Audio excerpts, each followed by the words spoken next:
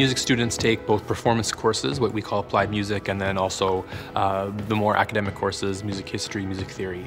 So we have a variety of faculty, obviously, who specialize in each of these areas.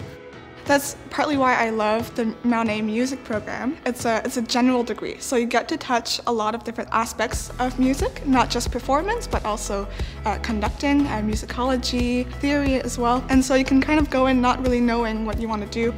And once you experience those different facets, then it gives you a better idea. I love master classes so much. It gives us the chance to have another perspective on our pieces, not only as doing solo piano, but as a collaborator.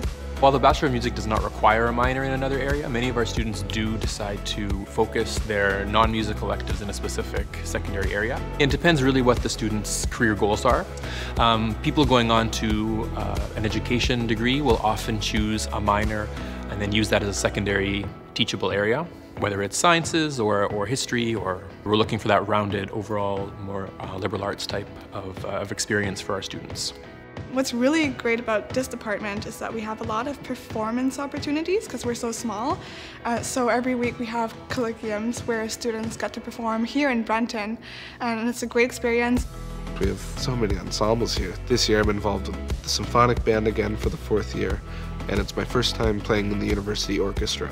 There's also a jazz ensemble, there's an opera workshop, and there's 2 choirs, and there's the choral society. We're really lucky that we do have that one-on-one once a week at least for an hour, and they're even willing to give us more time, more help, more lessons. Our faculty are very active. For the most part, our performance faculty are performing concerts regularly throughout Canada. They're active in the recording studio.